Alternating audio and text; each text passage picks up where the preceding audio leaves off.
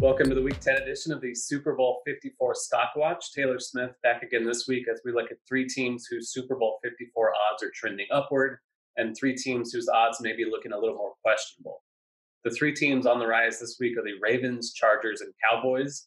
The Ravens picked up what may have been the best win of the season on Sunday night against the Patriots, 37-20.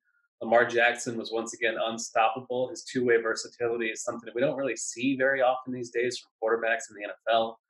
And obviously, the Patriots had a hard time dealing with it. I'm not in love with the Ravens at plus 1,000 to win it all, but it's worth noting that the AFC is super weak. They are in control of the AFC North as it stands right now. So I think that's kind of a statement win, and we have to take them seriously. The Chargers I've pronounced almost dead previously in this segment, but they're now 4-5 after back-to-back wins over the Bears and Packers. The win over Green Bay was super impressive on Sunday. The Packers were pretty big favorites, a lot of public money coming in on them, and the Chargers beat them pretty easily, 26-11.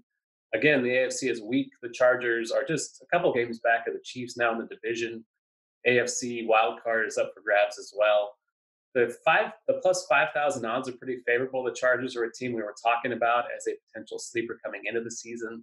I don't think they're dead yet, so plus 5,000 is a number worth paying attention to. And the Cowboys beat the Giants on Monday night. Not overly impressive, but they took care of business. The Dallas defense did do a good job of bottling up Saquon Barkley, who racked up just 28 yards on 14 carries. And the Cowboys offense did what it had to do. Plus 1,400 is a decent number on Dallas. The NFC is tougher than the AFC, but they are division leaders. They are 4-0 within the division, and I think it's just a good team overall. The three teams looking a little bit worse this week are the Vikings, Colts, and Patriots. The Vikings had a great chance to pick up a big win on the road against Kansas City, but let it slip away. Matt Moore and the Chiefs beat them in the waning moments of the game with Patrick Mahomes on the sideline.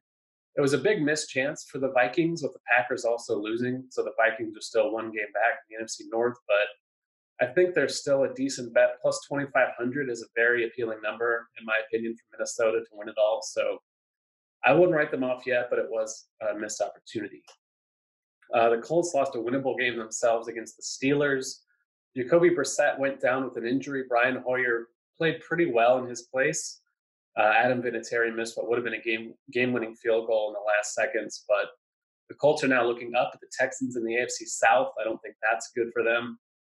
They could still nab a wild card potentially, but I'm just not loving the Colts at plus 4,000. I think they're kind of lucky to be here in the first place, so I would pass on them at that number. And the Patriots, for the first time, are coming off a loss. The Ravens made them look bad, but it's just one game. I don't think losing at Baltimore is something overly bad for the Patriots necessarily. That snapped a 13-game winning streak dating back to last season. The problem with jumping off New England right now is that plus 275 to win it all might still be the most favorable number we get on them for the entire season. So while it wasn't a good game for them, I think it's more of a blip on the radar than anything else. That'll do it for the Week 10 edition of the Super Bowl 54 Stockwatch.